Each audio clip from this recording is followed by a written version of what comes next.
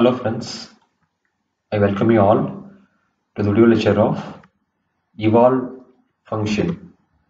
Eval stands for evaluate. So what the eval function will do, it will take a Python string and return the appropriate type. It may be an integer, it may be a float, it may be a string, it may be a complex number. It will take a Python string as an input and it will return the appropriate data type. It takes a string as a parameter and returns it as it is a Python expression. That means eval function takes a string and returns in the type it is expected. An example is given here. For example, x equal to 2, I am passing y equal to evaluate of x double star 3. I am passing it here as a string. When I print it, this is an interactive mode. When I print it in the interactive mode, it returns the value 8. We'll open the spider and we'll go for a demo. Now we are going to see the demo of the eval function. I am giving a value of x equal to 3. Y equal to evolve of the text I am giving x double star 3.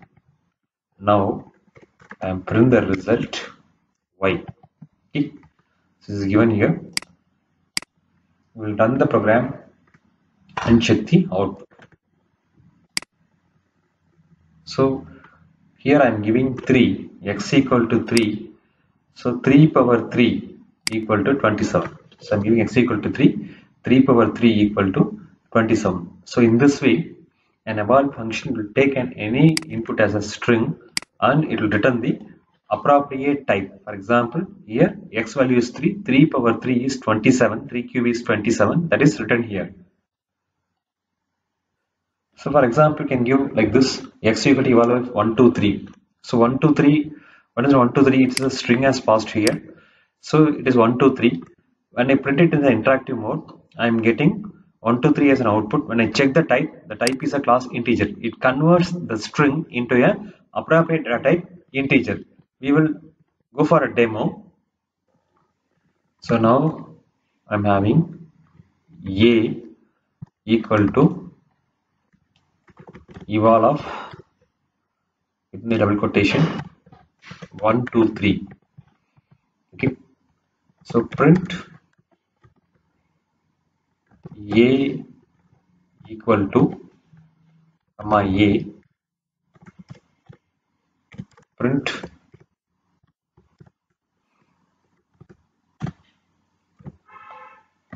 type of a.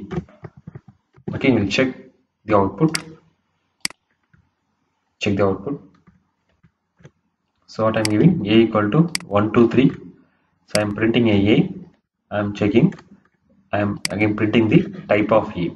So what is I'm giving? I'm giving 1, 2, 3 is a string. String is given as a input.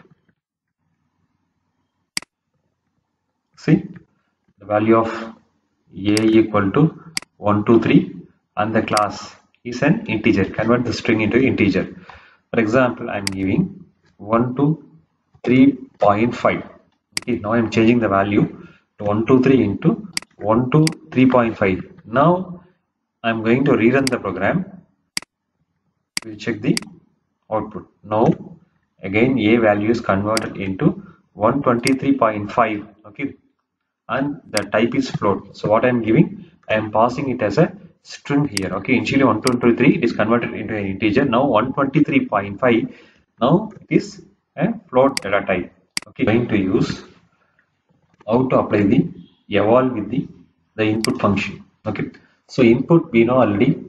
Input and enter a number is a statement. It will display on the screen. Whatever user enters, it will return as a string. When I pass the input inside the eval function, what eval will do, it will convert it into a appropriate data type, string into a appropriate data type. In the above statement, user may enter a value which may be integer, float, string, or complex. By using eval, Python automatically determines the type of the value entered by the user. Okay, now we are going for an interactive input. X equal to eval of input of, I am giving the data, enter the number. Okay, so what I'm doing, print x and print type of x.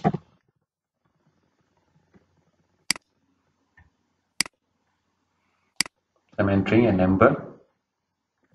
Now 450 is the value I'm entering. Okay, so 450 is an converted as an integer, and data type as an integer is shown here. As I'm running the same program, I'm entering 33.4. So 33.4, what I'm doing, it is a string. Okay, I'm entering a number is a string. Okay, input will take it as a string and eval will convert it into a float. Now 33.4 is converted into a float value and we will check the type. The type is a float. So in this way, we are able to use the eval function with the input statement also. That's it. Thanks for watching this video. Please subscribe to my channel, share, comment, and press the bell button. Thank you.